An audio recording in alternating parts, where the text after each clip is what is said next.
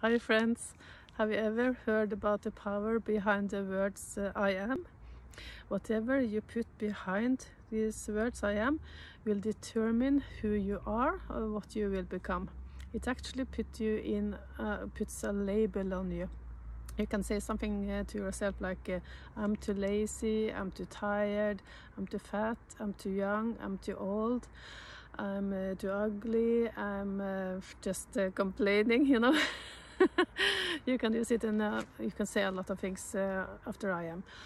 And did you realize that most of the time you use these words I am, most of the time what comes after is probably negative, and then you will only reassure what you are telling yourself, and you are always telling yourself negative things.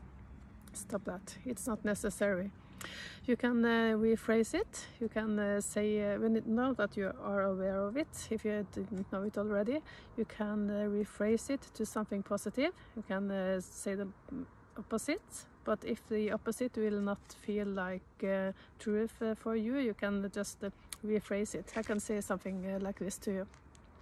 If you are one of those who watches the videos and want to stop complaining yourself, and you start and you complain and you go back to day one over and over and over again, just like I have been doing, then you quit. You say to yourself, I'm just complaining all the time, so I can't make this.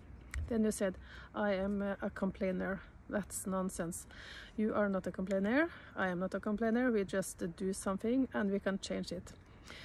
Instead, you can say to yourself, I am a woman, or a man of course if you're a man. I am a woman who does as good as I can to stop complaining. Wouldn't that be so much better? Yeah. Instead of telling yourself that you are a complainer. So you can use this phrase to rephrase anything you want to change. So that's something for you to think about this Saturday. So I hope you can celebrate with me. I'm a day free.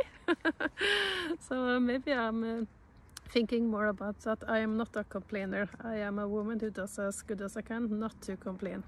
That's much better. So have a nice day.